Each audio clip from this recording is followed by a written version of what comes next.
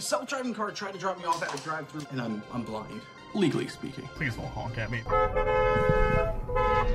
So there I am, solo in a Waymo, driving through Los Angeles, and I have like an hour before my flight, but I wanted some In-N-Out burger. I need to check in for my flight real quick as well. I specified, or I thought I did, to drop me off at the front door. However, as it tries to veer into the parking lot, it gets confused. So it's a race against the clock. 4 a.m. and 53 seconds. What is happening right now?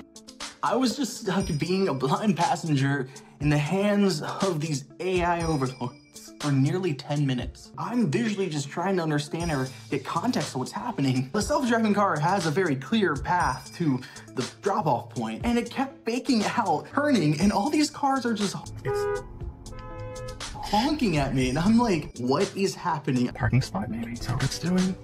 These self-driving cars have a ton of sensors, cameras, and LiDAR to basically know what is happening around it. Now, I don't really have any of that context.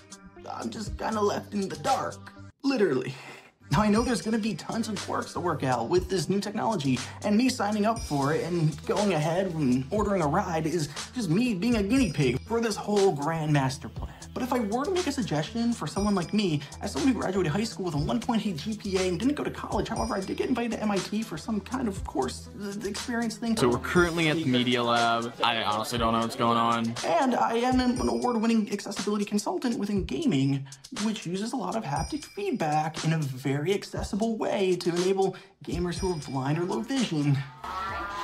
I think it'd be awesome if they worked with one of my favorite navigation apps, Haptic Nav, which is all about helping people who are blind or low vision navigate using haptic feedback. Being able to relay very specific and intentional pulses to illustrate the field of view outside of the car within the Waymo app, because that information, it's all there. And Haptic Nav exists, like working together, or something like that.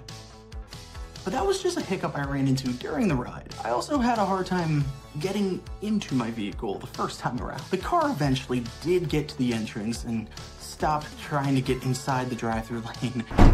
Getting honked at as a blind person alone in the car. This mostly blind dude was able to get out and get some In-N-Out. But did I make my flight? But this was a small tale from the whole experience of my first 2 rides with self-driving cars that saw all kinds of twists and turns. The stories of those rides are available to experience on my YouTube channel.